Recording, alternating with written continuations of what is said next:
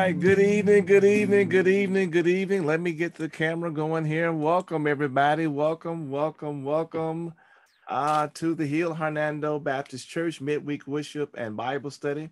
I am the humble Undershepherd, Michael O. Minor. So glad that you have joined us on tonight.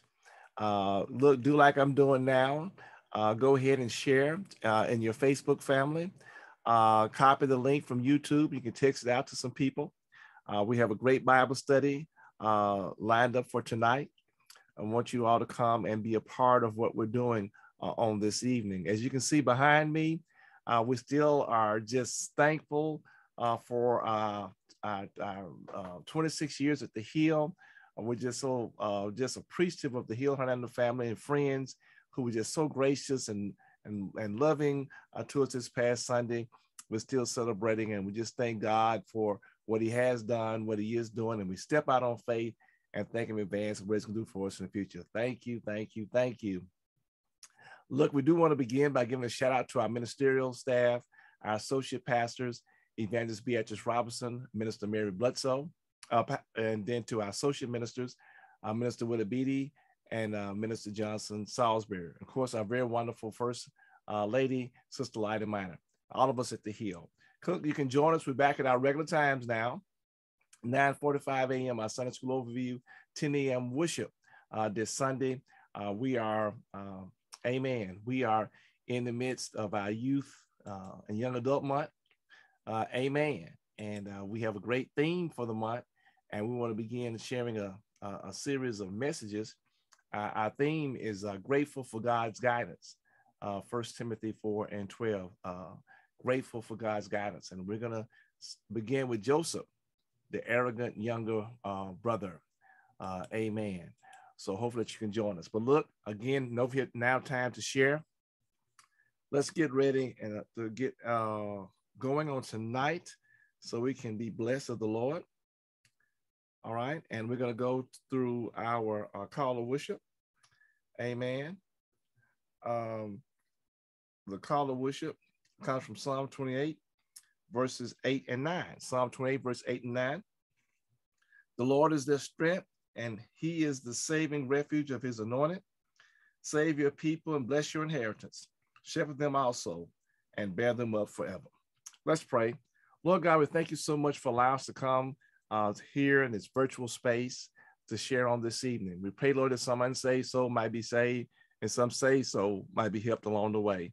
Lord, let there be less of me, Michael O. Minor, and more of thee, Jesus the Christ, and we'll be forever careful, give you all the glory and all the praise. In Jesus' name we pray. Amen. All right. Again, just to say a couple more things of thanks from this past Sunday. Pastor Marcus Powers really blessed us with the message. The committee did an excellent job. Everybody that was on the program, the food afterwards, the donations, the texts, the post on Facebook. I can go on and on and on and on. It's been a trying past year for Sister Maya and I with our health challenges with us personally and our family. But we're just so thankful that God has blessed us for another year. 26, so we're in our 27. So we're just going to keep going on higher and higher in the Lord. So thank you so much. And then we're excited. Oh, and a busy Sunday coming up at the Hill. The second Sunday in June is our homecoming Sunday. We're celebrating a bunch of things. We're just reminiscing about the history of our church family that dates back to 1879. Then our Memphis Street campus, 7 years that we've been there. And what the Lord has done, our families that are there, that are tied to us. And we're just going to reminisce a little bit and just be thankful as we do on our homecoming Sunday, homecoming on the Hill on Sunday. At the same time, we're also going to recognize our graduates, graduate recognition Sunday, and how the Lord has blessed them and want to encourage them on the way. And finally, we want to recognize our academic achievement. So certainly we hope that everybody has given names to Sister Jefferson, and so that she can make sure that we get the appropriate recognition for them. But we do want to encourage all of our young folks, because education is important. Amen. It helps us along the way. And look, for me, who've had to experience a number of health challenges, I'm so thankful I can use my brain now and not my brawn, because if we were up to my brawn, I'd be in a world of hurt. So we're looking forward to that on Sunday. Homecoming and graduate recognition, academic achievement Sunday at the Hill. Of course, this is also Men's Health Month. And so we're encouraging all our men to do the right thing. Yes, check on your health so you can be around a little while longer. That's a good thing. That's not a bad thing. Amen. Of course, I always got to say something about our health insurance, don't you? Amen. I always want to keep Sister Jefferson happy. Need health insurance for you or your family? Yes. Whether it's for your children with Medicaid or the Children's Health Insurance Program, CHIP. For other family members, the Affordable Care Act, Obamacare, or connecting with a federally qualified community health center. We know we're so thankful for our assurance, but we want to make sure we got insurance. Well, give us a call, 662-298-3584,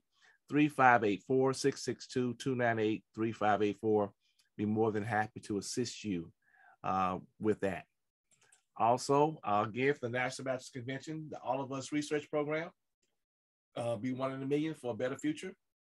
You can go to joinallofus.org/NBCUSA, joinallofus.org/NBCUSA. And when you get there, you'll see a picture of Sister Mine and I. We're excited about that because for the National Baptists, we're hoping that one day through this research, we'll be able to find a cure for sickle cell. And then as soon as this Bible study is over tonight at 7:30, you can join us on this National Baptist Convention Facebook page for our Temple Care Matters. Our first Tuesday session. Tonight, we're going to talk about health, knowledge, and legacy. So tonight, 7:30, just go to the National Baptist Convention, USA Incorporated Facebook page, and we'll learn more. But I also have some updates about the COVID-19. I know everybody is thinking that COVID is done for, that it's over, that we can just say, hey, don't worry about it anyway. But there's still some things that we're going to have to be aware of, that we want to talk about. And so we certainly hope that you will join us tonight as we share some things about that as well. Okay. And I want to show this picture from way back in 2019. All right. VBS, Vacation Bible School. We won't be nearly as tight and close as this picture is, but we're planning some we're keeping in mind with the COVID-19 endemic, but we're gonna get some outdoor activities we're gonna have set up. And June 28th, 29th, and 30th, we're looking to do day session. So give us a call, 662-298-3584. It'll be in combination with the Hill, Hernando, and Mid-South churches in getting that done. We certainly hope that you'll call and inquire, get your children out. Amen. So they can be blessed of the Lord. All right. And of course, if you need any prayer requests, call us at the church, 662-362-8877, 662-362-8877. We'll be more than happy to bless you. And then just a real heads up, after the third Sunday in July, it's going to be the Hammond Hill Congress, the 19th, 20th, and 21st. We'll share more information as we get closer to that time. All right. Okay, everybody, let's get ready for our Bible study. Thank you. And Sister Jefferson, I hope I was on point with our updates. All right. We've been studying the 1 Thessalonians chapter 5, and we're dealing with this whole idea of encouragement. We all need to be encouraged, y'all. There's so many crazy things happening with all the shootings. And the sad part, I just say this about it. The sad part, folks know that if you don't allow 18-year-olds to buy alcohol or cigarettes, it just doesn't make much sense for them to be able to buy one of these AR-15s, these automatic rifles. Just doesn't make sense. But it's all because of people wanting to be in power and not using common sense. And sadly, there are many in the church, many of my fellow uh, gospel preachers who are promoting this type of thing. And let me just say, as growing up and hunting, we'd have a rifle or a shotgun. There was no need to hunt with an automatic weapon.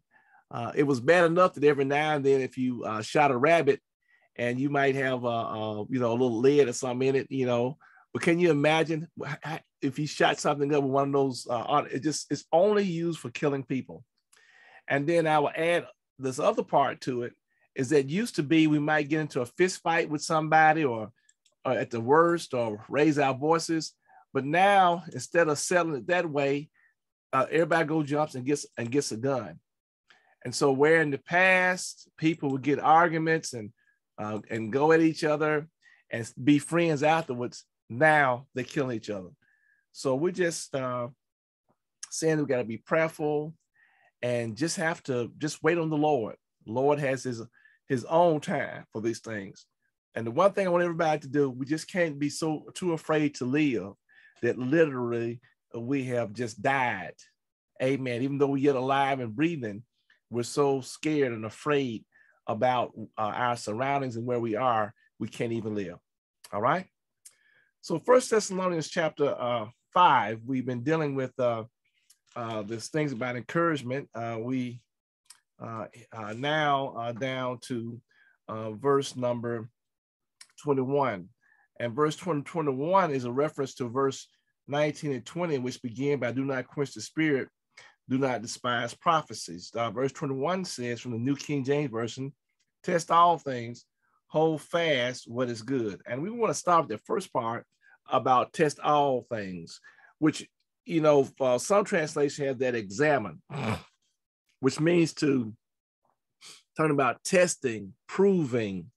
And really the basis of this word is how you test metals. And to determine the durability of a metal is tested by fire. So this examination, that's some cursory thing that we run through quickly, but we really have to just take some time and let it go through. It's kind of the idea of how the cow chews its cud, that it eats the grass, then it regurgitates from its stomach, then it comes back and chews it again. That we need to look at things that at the time that Paul was writing this, that some were concerned about some of the false teachers coming through. And Paul was telling them really to take time to examine what people are saying. Well, we're in that same boat now, that we need to make sure that people are preaching what thus says the Lord and not their own thing. Okay? And the only way that we can, but the only thing that we can do here is understand that we need to know something about the word for ourselves. Sadly, we have so many folks who rely on the preachers they see on Sunday morning and listen to every word they say. There's many folks who can quote what the preacher is saying in the preacher's word, but can't quote the Bible. See, it's a both and. So it's a both and that you need to be able to listen to the word on Sunday, but you need to have your Bible out. You need to be reading the Bible on your own. You need to know the word. You need to be making the Bible reading a part of your daily activities, your daily life, the things that you're doing. And then every now and then, your pastor, your preacher, your minister, those people that you're listening to are going to have some things that are not quite right. And that's fine. We're human. But if you are there reading the word, you can then contact them. Don't put them on blast, and let them know something you don't understand, that you have a question about. But it's like trying to watch football and you don't know the rules. You're just seeing a bunch of thoughts. You have no idea what's going on. When you are in a preaching or a teaching environment like we are now, have your Bible out. Read it for yourself and have an understanding of it. Amen. So we all can be this thing together. Okay. All right. So with John, what Paul is saying here is that the things that he's saying in this, we should put it all to this, to the test. But we don't put the test on our own understanding. It's about spiritual discernment, that we do it as we let the indwelling power and presence of the Holy Spirit guide us. And when we have the spiritual discernments, we have the ability to distinguish divine truth, that from God, from error and half truth. We can look at right from wrong, or good from bad. And when we do that, it gives us the ability to live a healthy Christian life. We need to test everything to see if it's the real thing, to see if it's really Christianity. Okay. And the context of this word, this Greek word that's translated examine or test, is the idea that it is something that not should be done every now and then on the exception, but it should be a regular practice. We should look at everything that's being said and make sure it's right. All right, look at people's motives, why they're saying things. All right, so for an example, there are some people that have been pushing this whole thing about Roe versus Wade and getting that overturned. They're not doing it from a religious standpoint. They're not doing it because they value life. They're doing it because they want to get elected. They want to do it because they're being popular.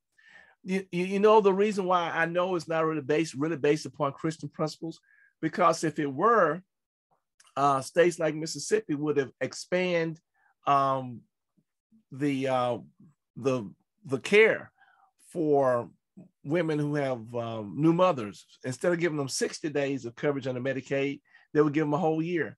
People don't realize 60% of the babies born, 60% of the births in Mississippi are under Medicaid. 60%. Amen. And let me just be frank, not all those people are Black. And not all those people are not working. There are a lot of working poor in Mississippi. Lots of them work a job 40 hours a week. Amen. But they still qualify for Medicaid. And they're on this thing. So if we're talking about the sanctity of life, and it starts at inception, it also means it doesn't stop at birth. So, all right, if life starts at inception, then when the child is born, the baby is born, then we need to put the same amount of power and resources there. And I'm gonna just say this, I'm more talking about adoption and all these things. Mississippi, for example, is one of the worst foster care systems, the thing that there is. And then the other thing is it's a known fact that a lot of mothers, expecting mothers, if they go down that path and don't have an abortion, decide that they want to have the baby, at the end of 9 months, it's a different ball game. Many of them would like to keep the baby after they've gone through that process and whatnot. So the thing that we need to do also is that mother didn't get to be pregnant by herself. What about the father? What about the circumstances? There's so many young women who have been victimized by older men in the church, people in power, politicians, teachers, all kinds of things. So when we bring in and talk about life, and we want to protect the sanctity of life, and I'm gonna go say something here that's gonna probably tick some folks off. Yes, lives matters. Black lives matter, white lives matter, all life matters. But the thing about it is that we can't look at just saying the word all lives matter. We have to look in the context of each individual group. For example, if you get pulled over, and I'm gonna get back to lesson 6, if I get pulled over, it's gonna be a different lens as opposed to if somebody my same age is white. So that's why I think I have no problem people saying Black lives matter. Because in general, in a society, folks would think white lives matter. But when you say Black lives matter, that gives you an idea of thinking about what it is to be Black. Asian lives matter, with the number of attacks on Asian people of Asian descent the last few, just slapping them, shooting them, beating them up, for no reason. Jewish lives matter. The number of people have gone in and done attacks against Jewish synagogues. Taiwanese lives matter. Just had a shooting recently where somebody from China was attacking because people from Taiwan. I think it's very important for us to put a group of people's name before lives matter so that we can focus and think about, put ourselves in those people's shoes. This comes back to this discernment process. So if I come back and say all lives matter, I'm just thinking about the general population in America. When I come back and say Taiwanese lives matter, I'm going to start thinking about what it means to be somebody from Taiwan. That's a small island, and China says it's a runaway province. I want to think about what that is and not from where I am. There are power in the words when I put that phrase together. And another thing we have to remember, as America keeps moving, we're moving to a majority minority country where there's nobody being the majority. And we all have to learn how to learn to love one another. But coming back to our thing about this testing or examining, it's about seeing if it's genuine. It's genuine. It's the real thing. You know, I always joke, if it's a real diamond, it'll scratch glass. You know, it may look like a diamond. It may feel like it or whatnot, but is it genuine? We have to know by giving it a test.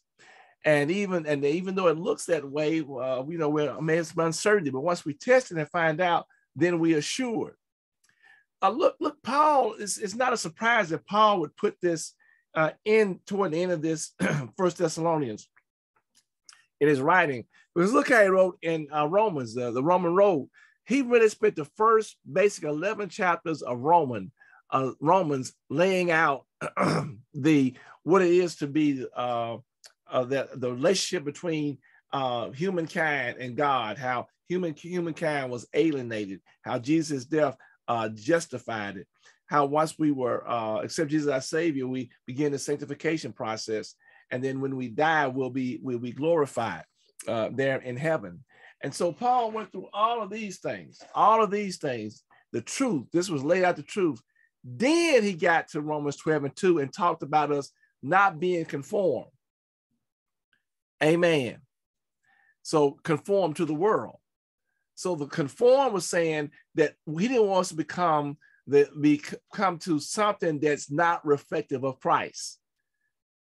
Okay? Because Christ is what's inside you. So one thing we can identify as Christ is love. So when we see Christians or folks who claim to be followers of Christ doing things or saying things that don't respect and show love, then that's not being conformed to Christ. Amen. Amen. And then so the world is selfish. The belief system, the values, this being ruled by Satan. When it's about self, when selfishness is coming, we know it's worldly. And there are many people that are so selfish, they want you to be like them. Think about the idea, amen, when Philip went there with the Ethiopian eunuch. The Ethiopian eunuch had a misunderstanding about the suffering servant, Jesus. Philip could have just said, man, you off the wall here. Come on, let me just start talking to you about Jesus.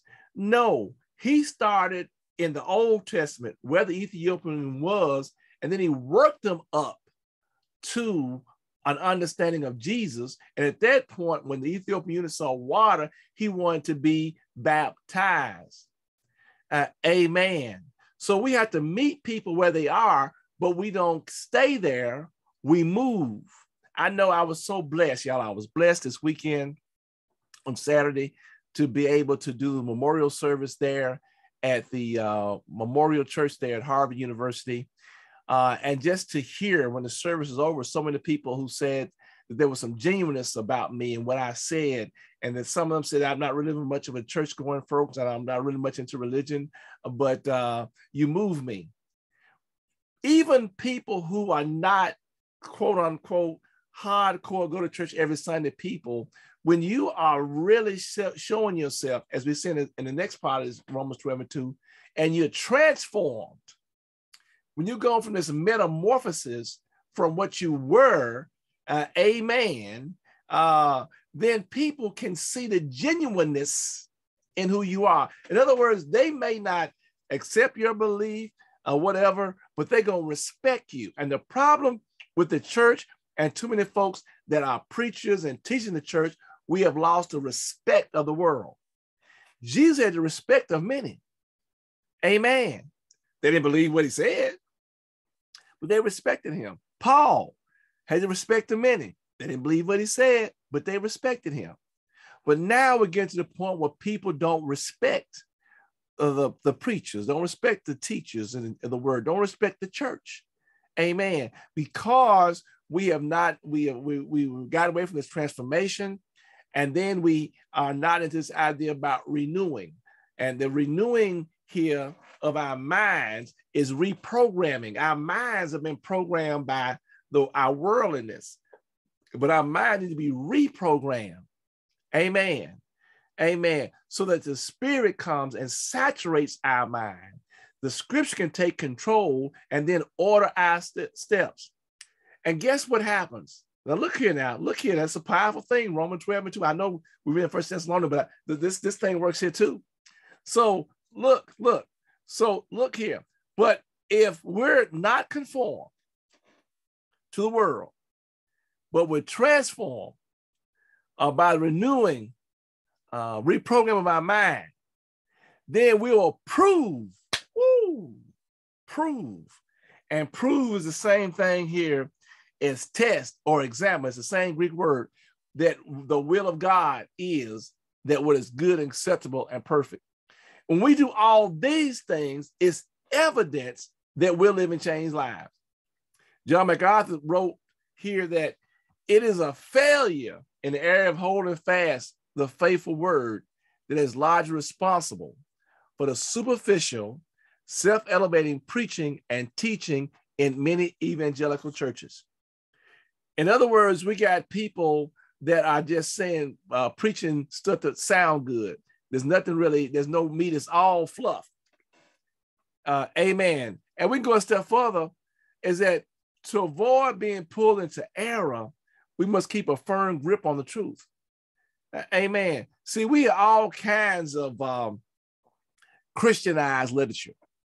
It has a taste of Christianity. It may have God in it. Music, all these self-help books and stuff.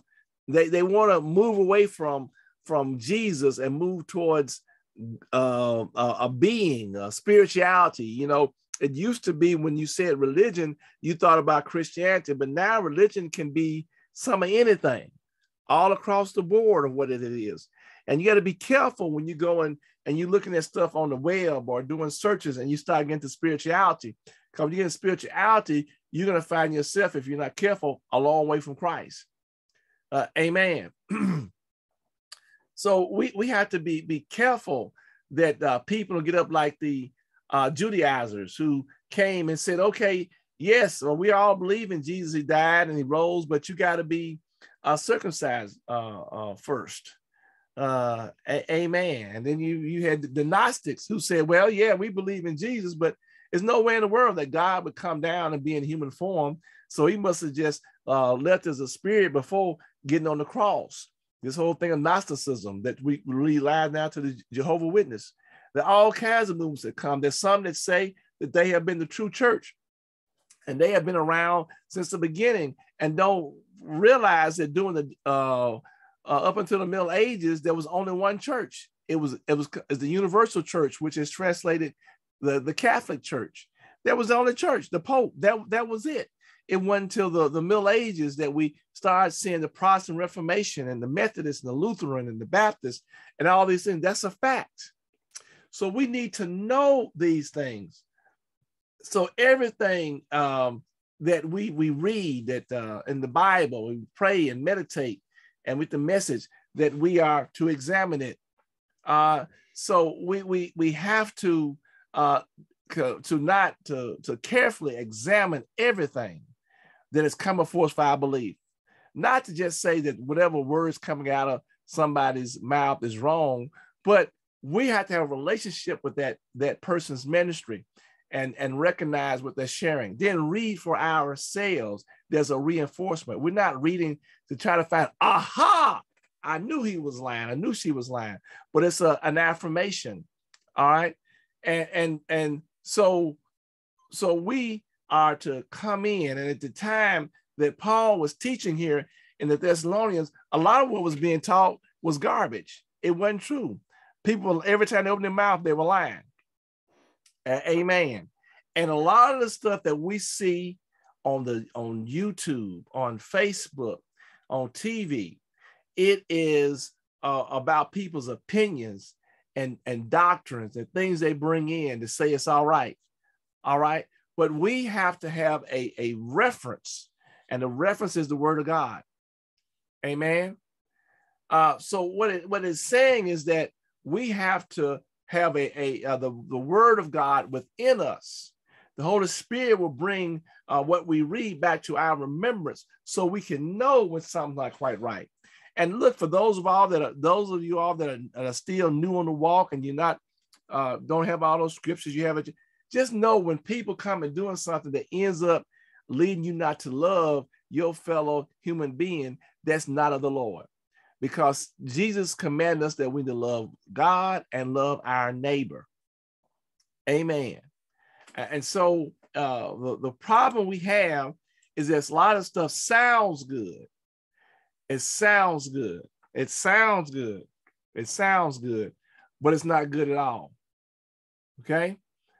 So all the stuff that comes in, remember back in the day when they had they went out west and they thought they had found gold, and it wasn't gold. They called it fool's gold and everything. And sometimes they plant a few little nuggets. They would get people to buy a gold mine. So what they would do, they would get some gold from somewhere else. They would sprinkle it around in the mine and come say, oh, here's some gold. Then the person would buy it, and they found out that was the only gold that was there. So be careful of people who give you a few nuggets that are truthful and based upon the word of God. But then you come back in it, the rest of it is garbage, and kind of line things up and what they're doing. Don't fool yourself. It's the religion is big money. A lot of folks are not in it for saving souls. They're in it for making out for themselves. So we'll make sure that we go and do and understand. So the idea of testing all things, remember, it's not being skeptical. It's not being skeptical. Say, oh, Pastor Matt, let me just, every word he say, but the idea is that when I'm teaching, you're part, and you're part of those that are former members of the Hill, and those that are thankful that watch us each week on our Bible study on Sunday morning. You know my ministry, you know my teaching, and you know I like to teach in a series so that we can follow along together. That we can be up, and I get the feedback from folks who tell me how they hadn't thought of it this way. That how I take and go verse by verse, sometimes half verse by half verse, and really break it down. Simply because I got nothing to hide. I'm trying to reveal and share with you the unadulterated word of God and give you the context. Because remember, this Bible that we're reading wasn't just done off in the middle in midair. It was written, amen, in the culture that it was in, and there were some things that were based upon how the Romans and the Greeks lived, and we have to look at those things. But anyway, look, let me just wrap things up, because I do want you to come back and join us at 7:30 for the National Baptist Temple Care Matters call. So next week, we know once we test these things, we got to hold fast what is good. Hold fast what is good. We want to be able to do that on next week. And I'm looking up at my calendar, and we know that on the 21st, 22nd, 23rd, we'll have our virtual hybrid National Baptist Congress. And so we'll be sharing from that. And I don't know if we'll think about how we do our Bible study, but we may defer to that as well. All right. But look, we hope that you've been blessed on tonight. I have been. Again, thank all y'all once again for our love day. Thank y'all for your prayers as I've gone through my time with health challenges. And the one thing about it, you always have to Yeah, just, the weebles wobble, but they don't fall down. We just have to make sure that we can stand on God's love and God's promises. All right. Well, look, if any prayer requests, we ask you to put those in the chat, comment section on YouTube. Again, I say it all the time, but I just thank all of you all. It never ceases to amaze me. I look at our YouTube video for the Sunday morning a week later, and there's people who watched it. Our numbers go up on our video on our Facebook, and people tell us how they've been blessed. Thank you all that have seen fit to give to our ministry. I never thought in a million years that I would have a ministry that include social media and video. And so the one thing God has done with this pandemic, I didn't know anything about how to deal with Zoom and none of this stuff before the pandemic. And now I'm doing pretty well with it. And so I want you all to know that we're not going to stop. Each Sunday, we're going to continue to broadcast, because God has blessed us so that we can put more good stuff out here on the airways and all this bad stuff. Look, let's keep everybody lifted up in prayer. Don't forget our theme for the Heal for 2022. We are still grateful for a great God. No matter all these things that are going on, we're still grateful. If you're breathing right now, be grateful. Now, can I just add something to that? The other week, I was in intense pain, but I was still grateful because I was alive. I could have dwelled on the pain and made it a negative and then been down mentally and spiritually, but I just rebuked that pain and just dwelled on the fact that I was alive and that this pain was going to be temporary. And I was grateful for God for how he was going to allow this to bless me. And amen.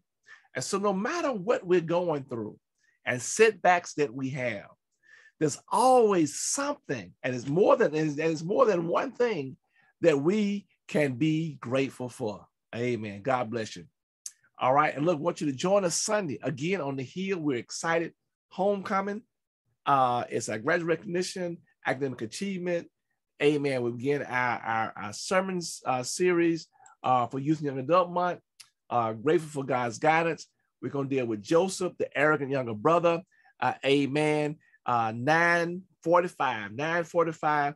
Sunday school will be with Minister Willie Beatty. And then we're going to our morning worship at 10. Look, you're going to be blessed. If you can't make it on Sunday in person, you can watch us on YouTube, Zoom, or Facebook.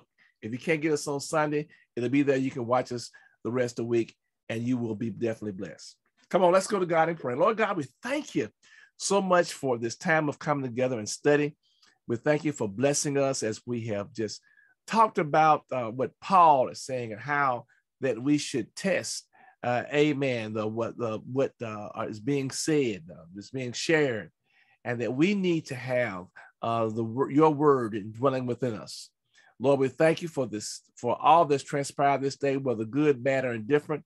We know that it's all good in you because you're there for us, protecting us and guiding us. We thank you, Lord, for ups and downs, insides and outs, everything that happens. But most of all, Lord, we thank you for your son, Jesus. Yes, we thank you for Jesus, who died on the cross for our sins. But the good news, Lord, is he didn't stay dead. And we're so thankful that on the third day morning, that Sunday morning, he got up with all power in his hand. And Lord, we're thanking you in advance for those that will hear the words tonight and will come to you accepting your son, Jesus, their savior. And those that will come and say they've been helped along the way. Bless right now in the name of Jesus. Lord, we ask you to bless this world of ours and our world leaders. Bless our president, Joseph R. Biden, and our vice president, Kamala Harris. Strengthen them on the way. Lord, bless our brothers and sisters over in Ukraine.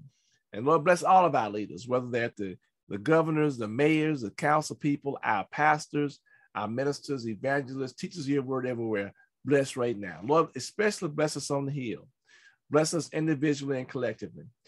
Lord, bless our young people. They are experiencing things that we never had to. So bless right now in the name of Jesus, if it be your holy and divine will. Lord, bless the poor, sick, and afflicted, the bereaved families everywhere. Bless all those names on our prayer list.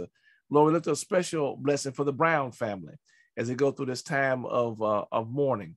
We know that, Lord, you won't put more on them than they can bear. Just touch right now in the name of Jesus. Lord, we ask you to go with us every step of the way. Strengthen us, Lord. You know what our needs are, even before we need them ourselves. And then, Lord, continue to go with us, give us strength for the rest of the week, and be your holy and divine will. Allow us to get to assemble together Sunday, beginning at 9:45 with our Sunday school overview, followed by morning worship. But Lord, if we don't meet you on this side, we definitely will meet you on the other side, there in glory, where we can sing and shout throughout eternal ages. Lord, we give it all back to you and call it done. Or it's in the name of Jesus we pray. Amen. All right, everybody, we thank you so much for joining us, and we hope to see you on Sunday at 9:45. God bless you. God keep you is our prayer.